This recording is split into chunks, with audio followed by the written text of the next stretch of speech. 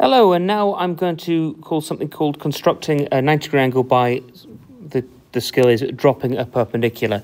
Not dropping a microphone, but dropping a perpendicular. So I start on GeoGebra, the GeoGebra suite, with a segment. The segment can be any length you want it to be, and then a point on the segment, on that segment. That so you can go anywhere you want. I now need to have a circle with a radius, and it doesn't really matter how big it is as long as it's the circle, the arcs of the circumference of the circle are encompassed by the segment we've made. So let me put a radius of 4. That will work nicely. I now need to do the intersection points of the circle with the segment, which will give me D and E.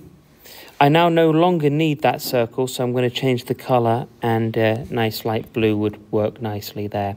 I go for circles, centre radius for D and E, and all I need to make sure is the circle goes beyond C. So let me try with a radius of 5 to see if it's too big. No, 5's wonderful.